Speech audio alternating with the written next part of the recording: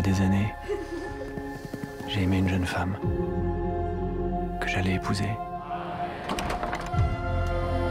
Je porte ici un mandat d'arrêt pour le dénommé Edmond Dantès. Si Dantès nous a trahis, alors qu'il est le sort des traîtres. Je suis innocent! J'ai rien fait, je suis innocent! Il vivra. Et pour tout le monde, il sera mort.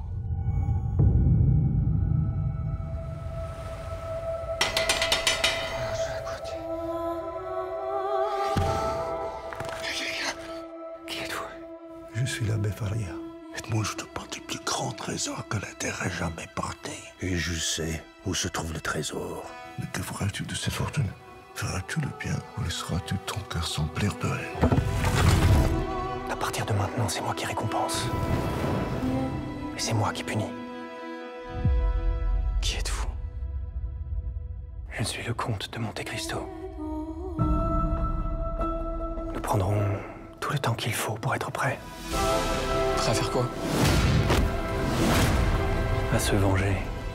Chérie, je te présente enfin le comte de Montecristo. Albert, que sais-tu de cet homme?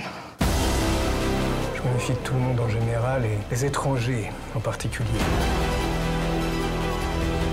Je saurai qui est ce monsieur Montecristo. D'où il vient?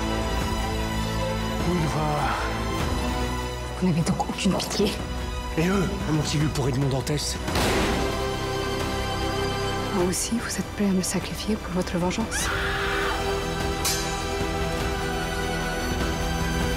Ce n'est pas de la vengeance, c'est de la justice.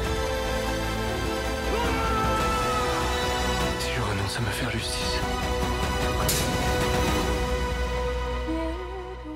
je renonce à la seule force qui me tient en vie.